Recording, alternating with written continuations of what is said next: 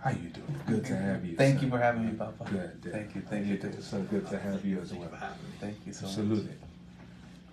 So this is amazing because, you know, we've been doing so much teachings. You know, I recognize on one of my pages, we have over 3,000 teachings on one of the pages. Wow.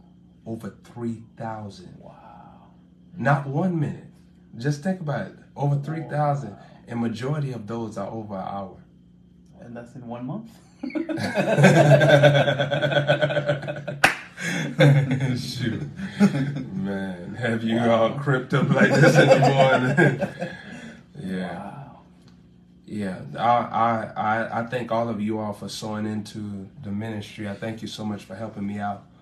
And thank you for honoring me with your finances, your time, your love, your consistency, your presence, your commenting. I love the comments that you all leave on the broadcast and things like that. And you're always free to comment on the broadcast. And it's a blessing to have all of you all in your presence, your attendance, your focus. And the truth of the matter is, a prophet raises up people to get to that zone of receptivity with him because we need you. Because when we're releasing information, it's a heart-to-heart thing. So if your heart is hardened, even though we have wells inside of us, that well stops when we're talking to you. Wow. So right now, Bennett, you can have all this revelation, you can know stuff, but as soon as you talk to somebody that's an unbeliever, it'll be like you're fumbling with what you can release. Because you it's a heart-to-heart thing when you're in the prophetic. So if somebody is not in a receptive place, you can feel it. So King Jesus has healing inside of his heart. But because healing is a heart-to-heart thing, when he goes to heal them, he could not do many miracles. And the miracles was in his heart. So when he's trying to do the miracles, their heart is hardened to receive. So even his heart is hardened to release. Wow. So it is a blessing to have you all that let me take you to the degree, at least when I'm teaching you on here. Now, there's things that happen like you having a wisdom for your receptivity here is different than you having a wisdom for your personal life. Wow. Because when you receive here, your wisdom could be flowing to receive and pay attention to me here. But say you're alone by yourself, that wisdom for that self aloneness and that time of temptation, that time of idle time, that's something that you'll have to forcefully plant yourself back, inaugurate yourself back into your heavenly place's seat. You can leave your seat. It's a seat. Wow. Rosa Parks didn't leave hers. Rosa didn't leave hers. Wow. So you got to be dedicated to not leaving your seat. Wow. Everybody can leave their heavenly place's seat whenever you want. Wow. And you can also sit down in it whenever you want. You could leave the flesh to the spirit at any time. You could be doing a million things wrong and step right back into power to do a million things right. Wow. Wow. That's what repentance is. Repentance is in the authority of the person. It's not in the authority of God. So everybody has wells of repentance in them already. Wow. And the residue of that is in your conscience. Wow. That's why in 1 John it says, if your heart condemn you, God is greater than your heart. So God picked your heart to talk to you before he does. Wow. Whoa. This is deep. 111, 444. These are numbers that are in sequence. They have reasons for it. Number one, when we deal with 444, I want to focus on that, is the Holy Spirit bringing judgment to your life. He's judging your life. The number 444 is judgment. That means that there are court cases going on about you. Whenever you see 444, there's court cases going on about one. Wow. There's court cases going on about Bennett. Wow. 444 means that there are hearings, trials going on about your life. Wow. In the next seasons that you're entering into. So when you see 444, you have to get in order. And 444 means that you got to start exercising godliness. If you're taking notes, remember this. 444 means that you have to now start exercising godliness. 444 means that you have to embrace the pain of self-control, discipline. Ephesians 2:10, the workmanship of God created in Christ Jesus unto good works. Now you have to force yourself into those good works even when you don't feel it. Yes, sir. Wow. Whenever you see the number 444, always remember this. I'm telling you this as the oracle of God. It means that your life is being judged, and now God is looking for more fruit from you. And he wants you to take the initiative. Did you know that 444 is also a judgment on your health? Wow. 444 means that there's something that Satan wants to attack your body with, and you're going to have to be obedient to stop the attack. 444 can also mean that Satan was already attacking your body, and now it's time for healing. Wow. But there's a healing anointing in the 444. Wow. Ain't that something? That's powerful. Wow. Whenever you see 444, that is the Spirit of God telling you, I'm going to start talking to you outside of your emotions. When you're tired, I may be on fire. So you got to receive my fire over being tired. Peter was in 444 in the Garden of Gethsemane. Wow. Peter was in 444. Wow.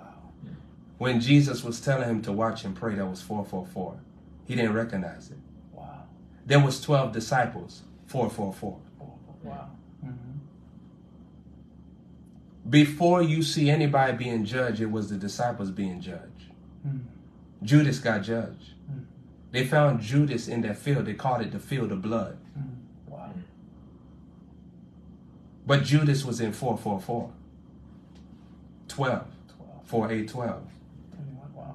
So when you see 444, it's adding up to 12. It's adding up to discipleship. It's adding up to judgment. What have you learned, and what are you being fruitful with what you learn? Wow. Nele kuvianze, nole trekele juzalanaes, male kufastele komonze, male gashonosu. What you all see there?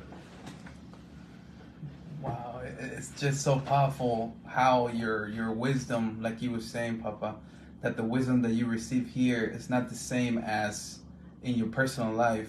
For instance, it's like when you go to work, you're not going to bring the knowledge of your work to your house to apply it, because it won't work. So you need to know the type of wisdom that you need to apply in each area of your life and everything that you do. Right. And for you to know and recognize the fruit that you need to bear. Because something powerful That's good. Papa was telling us is, I think it was in John when it says that he cuts the branches, those branches that are not giving out fruit. So if you recognize that you're not giving out the right fruit, the fruit of the Spirit, where did you learn that you're not giving out the right fruit? Where did you learn that you are condemned in your spirit, in your life? Where did you learn this stuff? As our Father, as our prophet, teach us to learn, to be free, to walk in that freedom from sin. Not go back to the same thing and be bound to the things that he already set us free from. And you keep going back. That means that you forgot the wisdom that was going to set you free for that season. Oh, that's good. So somebody can forget the wisdom And in that moment, forgetting the wisdom automatically reacquaints you with the prison that you got free from via that wisdom. Mm-hmm. Yes, sir. Did you know that there's different jails in America? Wow. Rutgers Park or Rikers Island is not the same as the prison that you see down the street. Mm-hmm. Wow. There's some prisons that shank, you know, and there's prisons that there's bandits in there. So just think about that. Every prison is different. Mm-hmm. Everybody's prison before you come out by the wisdom of God is different. Wow. Mm-hmm. Mm-hmm. And so when you come out of that prison, there's a specialty of wisdom that scheduled your release date. That's good. Wow. Wow. And you got to understand that some levels of knowledge, God actually give you probation when he set you free. Wow. And you don't know you got probation officer right there visiting you. Wow. The prophet coming to tell you, are you keeping that you're keeping that probation going? And people start violating probation. Wow. And get locked up again.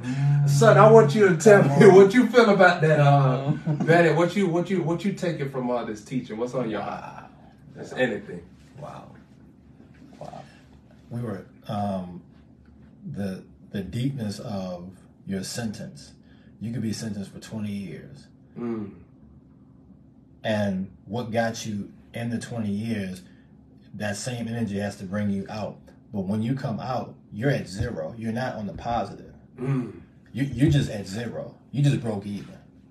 So in order to get back on the positive, where you're flowing with your prophet, sowing seed, using the wisdom of God, you have to do double now than what you did before to get. The levels have to increase.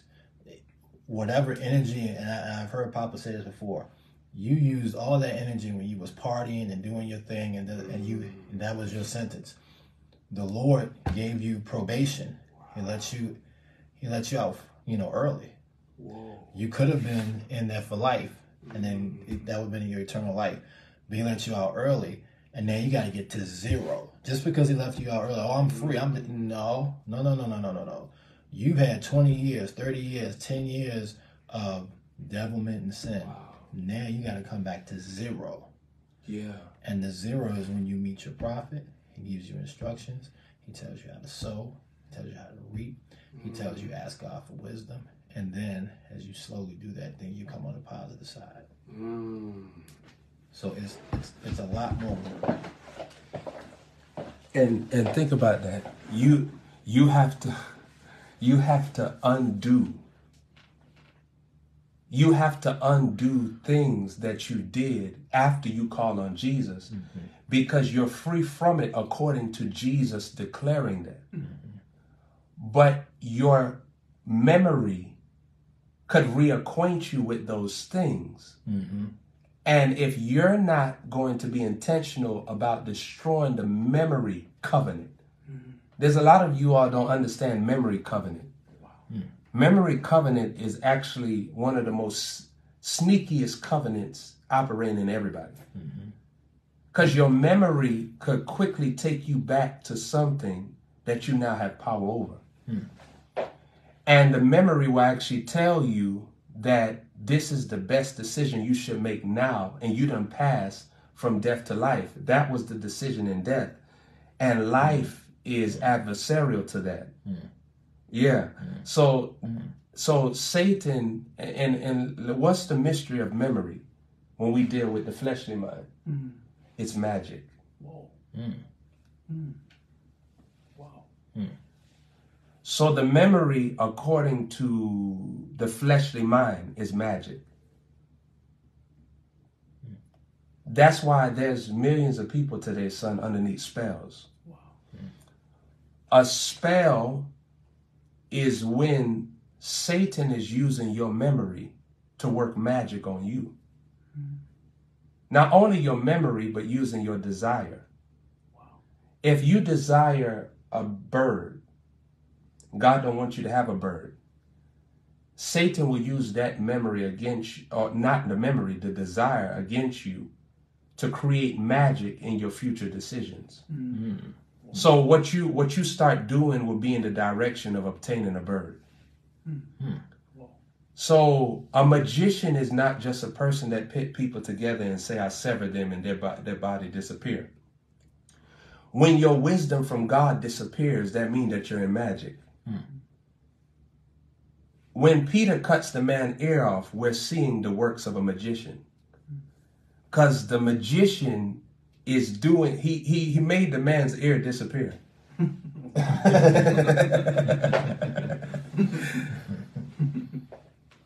Wow. The man's ear disappears off of Peter's magic in his mind. Wow. Peter is working magic right in the presence of Jesus, and Jesus undoes the magic in the presence of the magician. Hmm. You notice Jesus didn't say, I don't know, dog, that's all good, dog. The ear on the floor, I don't know what you're going to do, dog.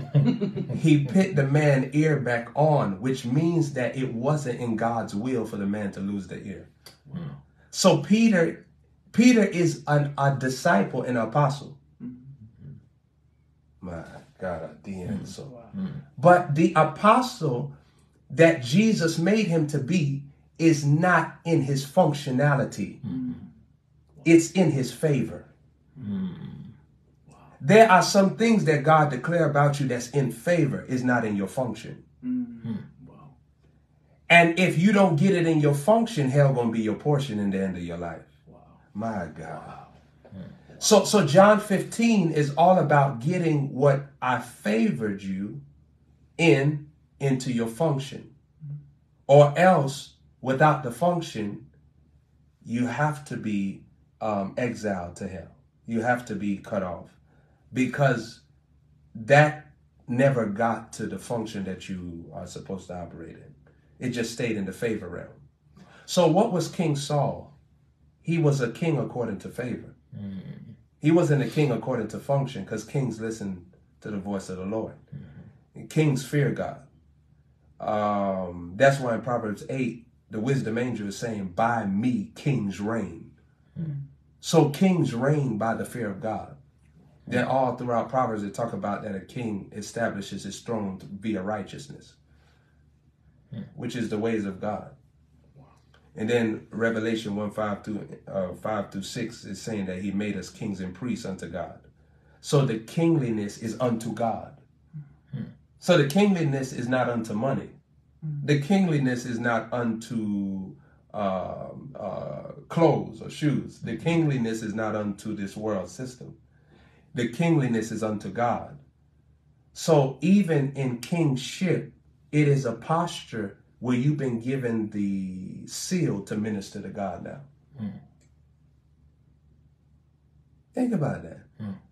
So Peter is an apostle according to favor, not according to function. Mm. It's not until the book of Acts that everybody that was in the discipleship started operating in their discipleship in function. Mm. They all was operating in favor. Because you notice Jesus took Peter up on the mountain of transfiguration, and Peter is asking him, what they call it, an inappropriate request. Peter is saying, could I build a tabernacle? Mm-hmm. It's an inappropriate request for the moment. But yet that's where he is in his flow. The flow is just in favor. Mm-hmm. It's not in function. But see, Peter gets it right. It enters into function in the book of Acts. Hmm. But how did it operate in the function? When the Holy Ghost released the new dimension of himself to them. He came with more force. He came with more unveiling of his thoughts, his mind to them. They became more in harmony with his viewpoints. He put more pressure on their soul to be immersed in his ways. So now we're seeing the function come alive. Now, was the Holy Ghost in the book of the Gospels? Yeah. The Holy Ghost was with Peter in the book of Matthew, Mark, Luke, and John. But they didn't step into the function of what the Holy Ghost was teaching them into the book of Acts. Now, so Jesus was a man of sorrows, Isaiah said, because Jesus was dealing with the curses that they kept from the prisons they were in before he called them to be disciples. And then he was a man of sorrows because the Pharisees remained in their prison. Their prison cell was religious. It was religion. And it was tradition. And so they loved going, wearing their long robes. They loved dressing a certain way. They loved being called man of God. They loved being called priest. They loved being called chief priest. They loved that. But they didn't love the idea of self-control, dying to self, learning afresh. They wanted to already identify that they already knew how God was, who God was, and thus and thus. Wow. We have that going on today still. If you're a humble person, you have to recognize that everything God wants to say to you, he's not saying it to you in your mind. He's saying it to you through the mind of someone else. Wow. He's saying it through the mind of someone else. So everything God is saying to you, he's not going to say it to your mind. He's going to speak it to you through the mind of someone else. So their mind is going to have it, and he's going to say it through them. Wow. And that's how humility works. So we dealt with 444. When you see 111, you're dealing with God restoring generational blessing to you. Wow. Whenever you see 111, God has the oath that he spoke to Abraham on his mind. Whenever you see 111, God is meditating on what he swore to Abraham and Isaac and Jacob he would do for you. Wow. Wow. So 444 is him now judging you to do the works of faith, not the works of flesh where you just doing vain stuff and saying, I'm going to earn God's blessing. No, no, no. The works of faith means that there's instructions he's going to start giving to you. And you got to soften your heart to do the instruction. All right. So that's what James was saying. Faith without works is dead. What James was really saying, if I'm interpreting his depth of wisdom to you so you can understand it, he was saying faith without instructions is dead. Wow. Faith without obedience to the instructions is dead. Wow. What you see? Wow. It's so powerful, Papa, because when you say that God will speak into someone else's mind to let you know what he thinks of you. Right. We're going back to something that you say very powerful, that you need to learn, or that you need to know and take the truth from whichever angle God is coming at you. If he's telling you the truth about you in someone else's mind, how are you gonna react to that? Wow. What's your reaction to that? That's good. You need, because you want to find out the truth of you from God. But if God is using someone else, you're not going to receive him. You're not going to receive what God is telling you through them. That's why you need to be humble. If God is speaking through someone's mind to you, to let you know, okay, I don't like this in your personal life. Disconnect from this person. Don't allow anybody to come in your house or this person in your house. Change your phone number. Change your social media or something. What's your reaction towards that instruction? Because we all want the blessing of God, of course. But what are we willing to do to receive his blessing? That's good. What you see there, Bennett? Pastor Juan kind of brought it home. When you were saying 111, I went to Deuteronomy 111. Right. And how you've been as the voice of wisdom, as the voice of order, as the voice of blessings to us. You've opened up our mind to the thousandfold blessing. Yes. Deuteronomy 111. Yes. How you be blessed thousand. You got raptured, man. Uh, Don't worry, we're not working no magic. Where that voice coming from? Who's that?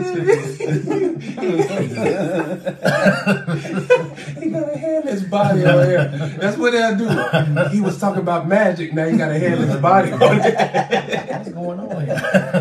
Wow. So yeah, that's The nigga that's talking ain't got no hair. That's what they gonna say. This some deep stuff. Stay in the camera.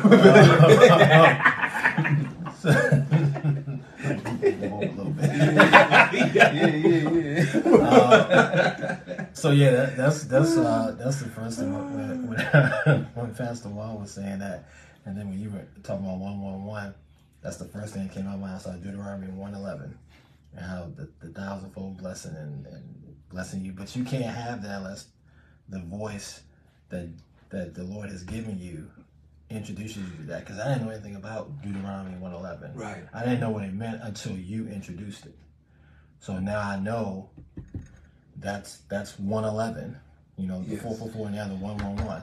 It's all it's order, it's blessings, it's faith. Right. Yeah. Wow. And just think about that, son. When you see 111, you're dealing with an aspect where God is feeling convicted about what he told Abraham, and he wants to perform it for you. Wow. He's letting you see the number that he saw when he released the verbal words of that covenant. When he started talking about that covenant, he's letting you see it now. Wow. He's letting you understand, this is what I saw when I said I'm going to give you 1,000 times more. Wow. So when you see the number 111, God has Abraham, Isaac, and Jacob watching him in heaven right now. Wow.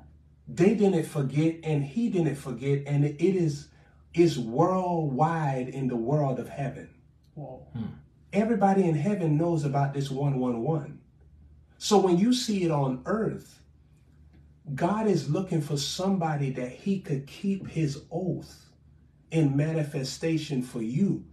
Now, he's not a liar, but many people are pitting him in the bracket of a liar because they're not operating in the belief of this 111.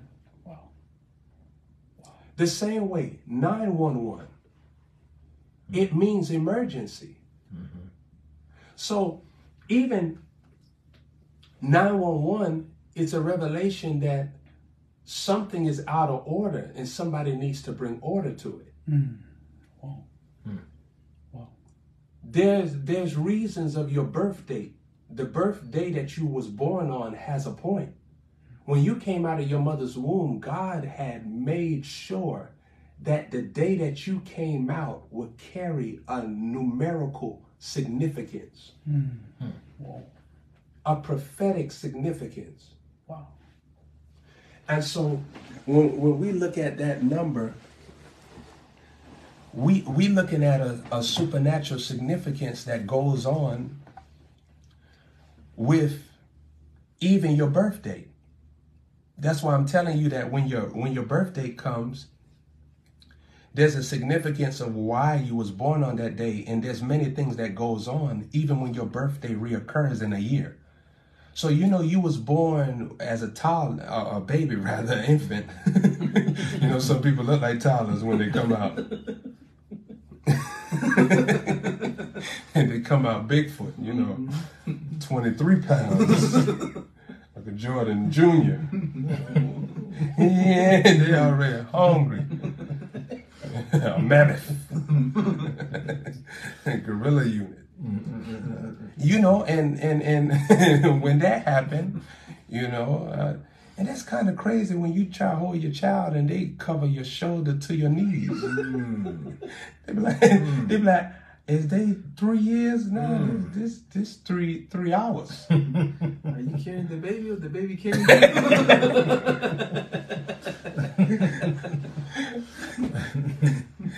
Baby, them babies like that, man. You can't even buy a crib.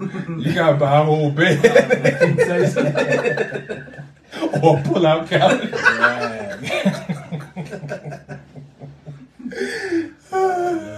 like that. Be dragging in the shopping cart at the grocery store. You put them in the store.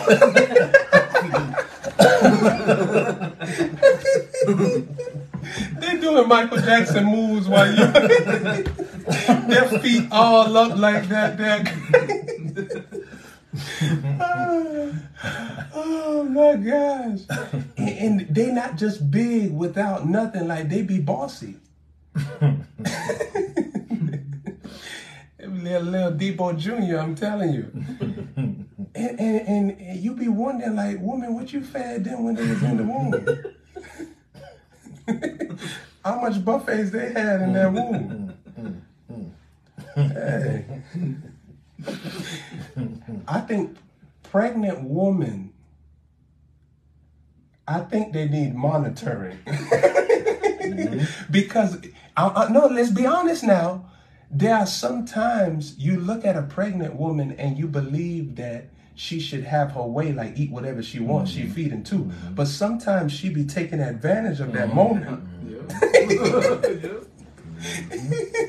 And the child coming out 25 pounds is evidence. They got 5 doctors trying to get the baby out. I got the foot. I got the elbow. It's slipping, dog. They got LeBron James cream up there trying to dry their hands out. Pull the mama out.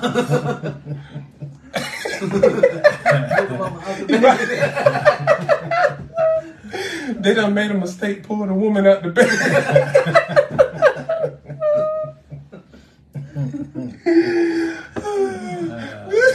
The woman on the floor, they don't even know what to do. She was screaming, but they thought it was labor pain. They didn't stop pulling her because they thought it was labor pain. I'm telling you, but I'm going to tell you, the tum-tum is done after that. After 25 pounds, you got to adapt. I'm going to fire that up.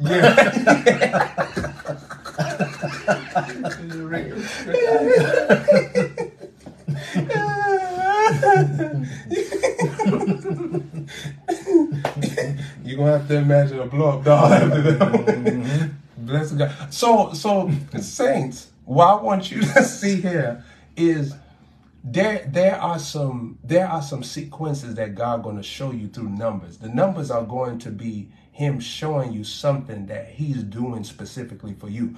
So when you see numbers, if you wake up at a certain time, it means something. Like every time you see 1041, that's Matthew 10:41. Every time. Whenever you see 1041, that's Matthew 10:41 every time.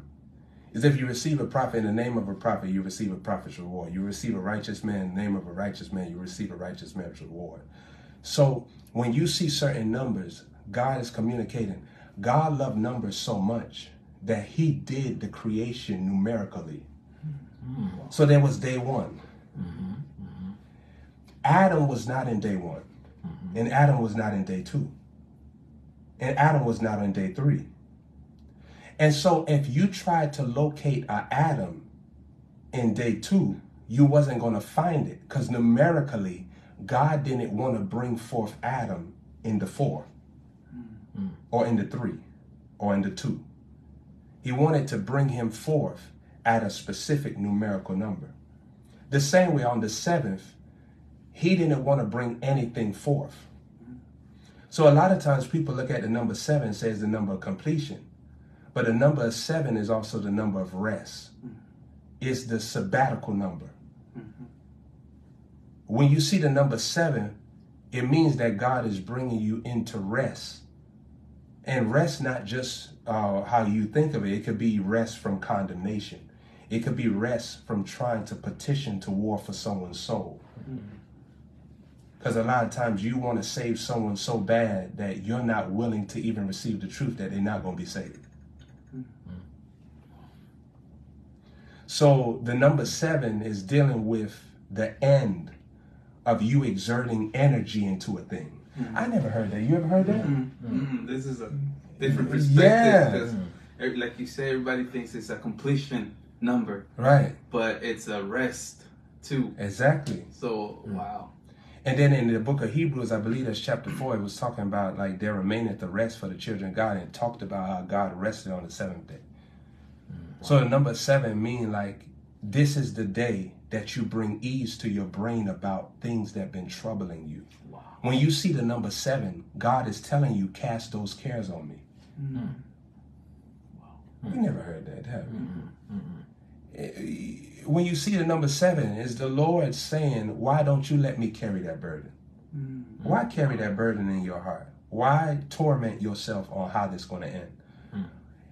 When you see the number 7, a lot of times when women have sicknesses or diseases and men have sicknesses and diseases, God will show them the number 7.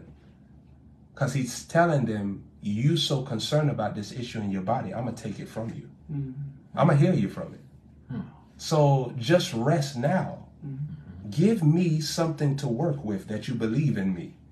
Create an atmosphere, because my healing to you is a heart-to-heart matter. So let your heart give me a little pleasure so I can work this thing out for you. Let me work it out for you. It's like you being with a woman, and that's your wife, and she up there looking at you with a stanky face, like if she looking at you like that, like and you like, what's wrong? We don't know what we gonna do 2 years from now. Baby, we right now. Maybe I'm trying to give you 2 years worth of.